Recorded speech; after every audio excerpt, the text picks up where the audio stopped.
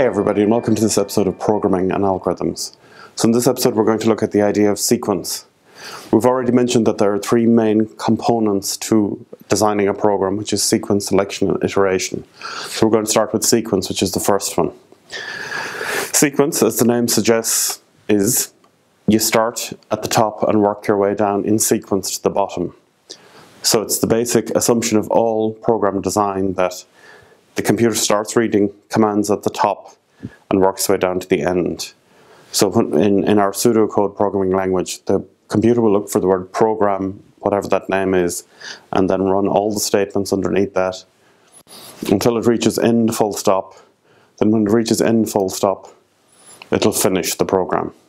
If we have extra commands after the word end, it's not going to read them. And if we want to tell it to do something in the middle of the program, let's say multiply this number by 2, we better have already told it what this number is beforehand.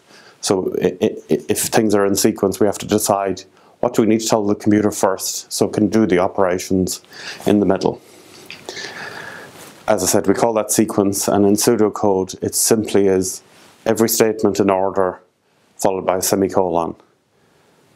So if it was making a cup of tea, looking at those instructions, it's just all the instructions followed by a semicolon. Let's say we skip to a command like remove tea bag with fork or spoon. We make that command assuming that we've already put the tea bag in the cup, which we have point number 3 is to put the tea bag in the cup.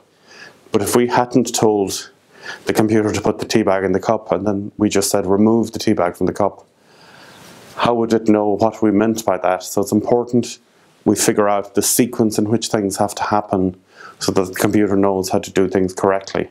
For making a cup of tea, it's relatively clear, but for some programming tasks, it's not necessarily obvious what order things need to go in, but you need to spend a bit of time thinking of what sequence to tell the computer the instructions in so that it can execute them all.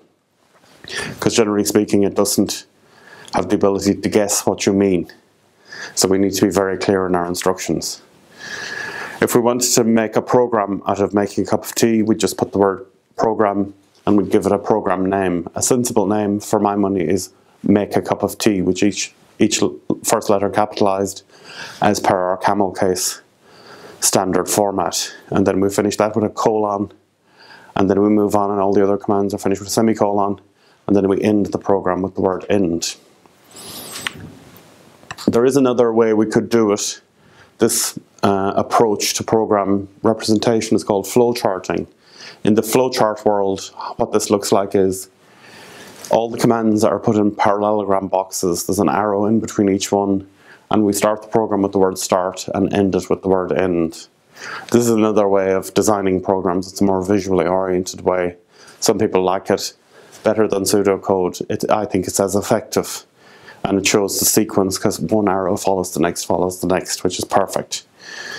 So let's say we want to write an algorithm that says read in a number and print it out.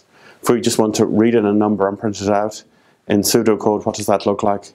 It's program print number, that seems like a good name, colon, read number, print out number, end. So we can't print out the number until we've read it, so the sequence is correct in that program. So that's really our first computer type program, read in a number, print it out. Let's say we're asked to read in a number and print out double that number. Think about it for a second. What would it be? What would we call it? And what would that second command be?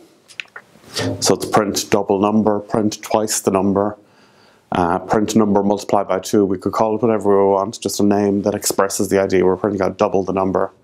And our commands are read the number and then print out 2 multiplied by that number. In computer programming, we use the star sign to indicate multiply, simply because the X, or the normal multiply sign, looks like the letter X, which can get a bit confusing. So we use star to represent multiply. Hope that's okay. So again, the sequence is read in the number, print it out. We give the program a sensible name and end it with the word end. So that's it. Thank you very much.